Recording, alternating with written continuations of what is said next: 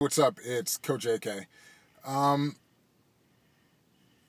just finished a big transition in my life. I left a job that I had to now pursue training for the Olympics and running my own nonprofit called Empower to Play. Check it out.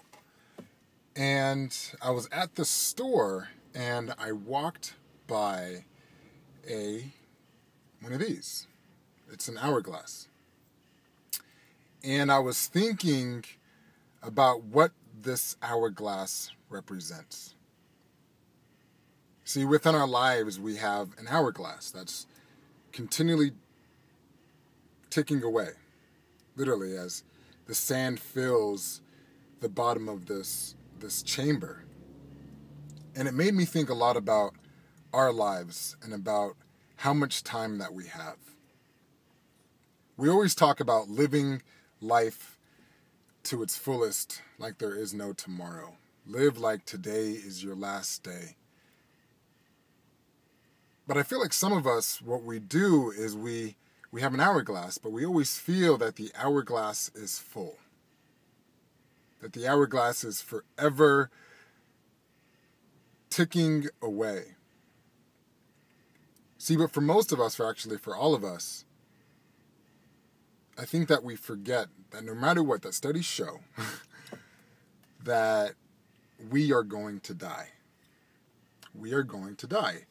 And I've done the studies on this, and there has not been a study that says otherwise. But I was thinking about it, and one of the things that I think is so important is that we only have one. We only have one hourglass. But the problem is, when I close this is really how our hourglass is. We never know how much is in the glass. That's how much in the glass. But in our mind, we always think that it is full.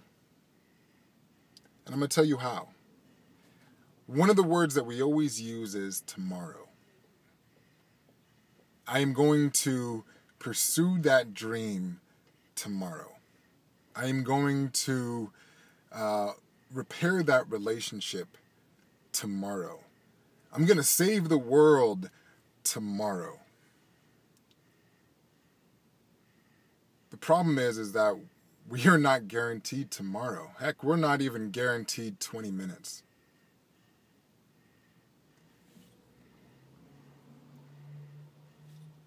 Within our lives, we want to make an impact. There's things that we want to do, and the only thing that we have control over is right now. So I think it's really important that we cherish the life that we have, cherish the relationships that we have, cherish our dreams and pursue. Because we never know when the last sand is going to drop. That's it.